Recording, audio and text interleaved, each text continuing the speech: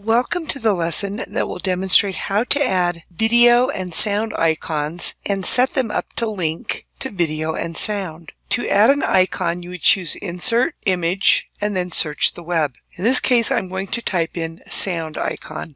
Keep in mind, if you choose an icon that is in color, you can change the color to complement your color scheme. I'm going to go ahead and double-click on this sound icon in order to add it to my poster. I'm going to resize it so that it's a reasonable size. What you want to do is perfect the one icon, and then you will copy and paste it. So I'm going to go ahead and see what colors might go with my color scheme. I will go to Format Options. I will choose the drop-down arrow of No Color and look for a color that will complement my color scheme. Maybe I'll choose a light shade of orange because orange also goes with this color scheme. I'm now going to search for a video icon. I will choose Insert, Image, search the web, and type in Video Icon. And I will look for a video icon. I like this one, so we'll double click. I will go ahead and go to the drop-down arrow of Mask Images and make it a circle to match the circle of the other sound icon. And I'm going to make it roughly the same size as my sound icon.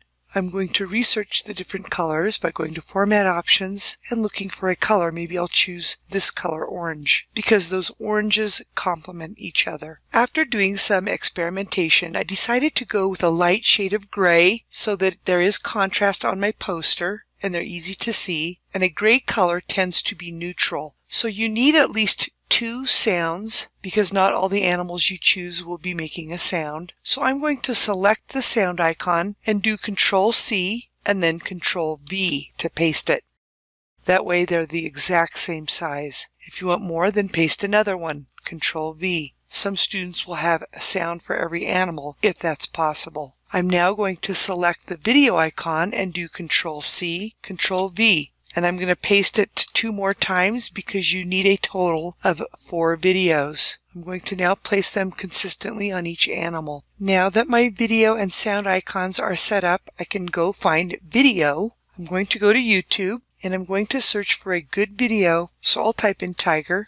I will go to the filter option and I will specify less than 4 minutes. I'm going to choose the National Geographic video because they tend to have really good videos. After watching the video, I realized that this is something my peers would want to watch. Keep in mind when looking for videos that your peers will be interested in watching the video. So this is a good video. I will select the URL. I will right-click and choose Copy or Control-C. I will return to my poster, select the video icon, and then choose the Insert Link option. If that's not showing, you just click on More to see what other options you have.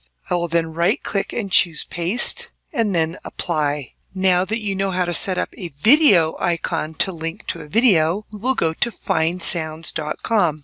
And I'll go ahead and type in tiger, and you need to be able to listen to the sound to make it a hyperlink. If you can't hear the sound, you can't use the link. Do make sure that the sound matches the animal. Find Sounds is not perfect. Some of the animals do not match the animal you're looking for. I actually had to go to YouTube to research tiger sounds because some of these sounds actually sounded like a lion. After listening to this one, I have determined that that's the tiger sound. I will highlight the URL. I will right-click and choose Copy. I will return to my poster. Go to the tiger sound icon, click on the hyperlink, right-click and paste, and choose Apply. I will continue to set up my hyperlinks. This concludes the session on how to set up hyperlinks for sound and video. Until next time, you have a wonderful day.